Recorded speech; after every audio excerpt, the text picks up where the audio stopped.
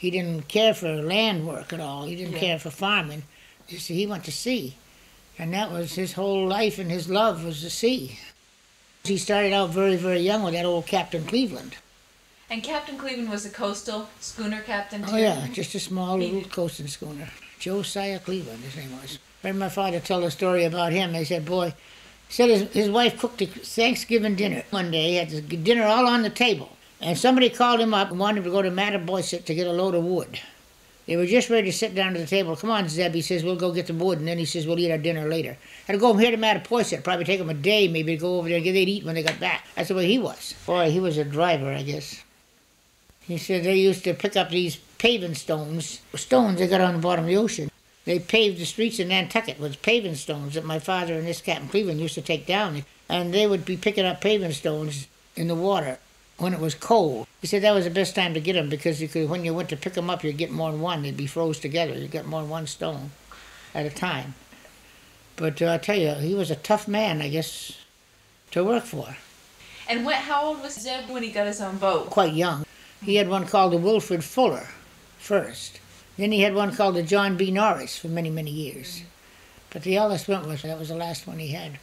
He used to bring soft coal from the Pocahontas dock from New Bedford. Loads and loads and loads of soft coal he'd bring in here for Tilton's lumber.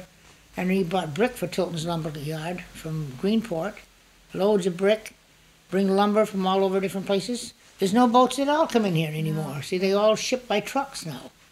Used to bring a lot of road oil from Providence, Rhode Island here. All the oil is used a lot on the roads here. And they brought that in drums, great big drums.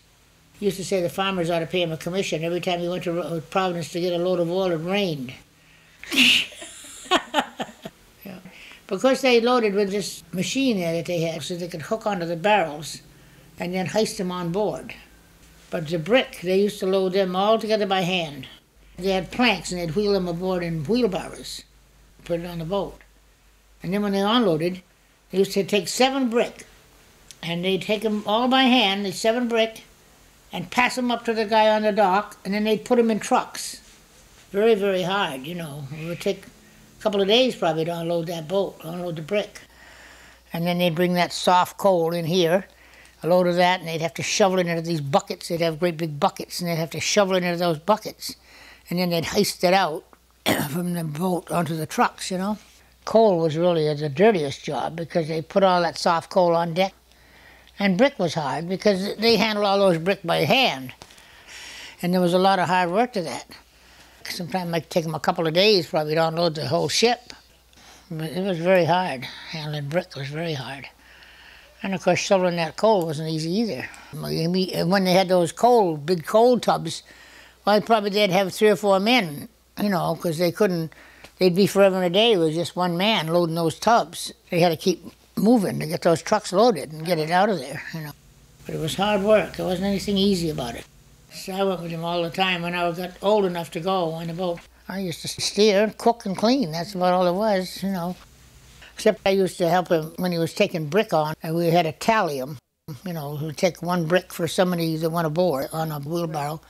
And then they'd take 1 brick off each one the load that went on, and that way they could keep the tally of how many brick they had on by the end of the day. You know, they'd count the tally brick.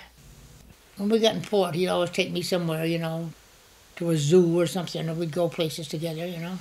Mostly places I was to Greenport. We used to go into New York, and we used to go to New Bedford quite often to get that coal. And then we used to go to New Haven, Connecticut. And we were out in the harbor, and then these oyster boats would bring the oysters and load them onto our boat. And then we took them down to Chatham. Greenport was nice, but it was a very quiet place. But New Bedford, I think, was about the best place I used to like to go.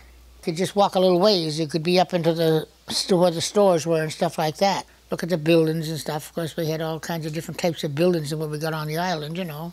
And of course, my father knew so many people. They'd come down, different people would come down and talk to my father, you know. And I said to my father one time, I said, gee, you must know everybody in the world. Because to me, and after living in Chilmark and having only known a few people, 7 or 8 people in a day that would come down and talk to him, high cap, and you know, because there were so many different ones that did know him from all the different years that he'd gone in and out of those ports, you know. If he had a fair wind, he wouldn't stop. Most of the time we sailed nights and days too. He could do with very little sleep, and he'd maybe get an hour's sleep, and he'd be up, and he'd steer. But lots and lots of nights we sailed all night long. We never stopped. That must have just been beautiful, sailing in the middle of the Oh night. yeah, it was. Moonlight nights was really nice. The sea would be really calm sometimes, and sailing along, we would see other boats, you see lights away, distance on some shore or something. The moon would be on the water. It was really nice. Oh, It's very pretty at night a lot of times.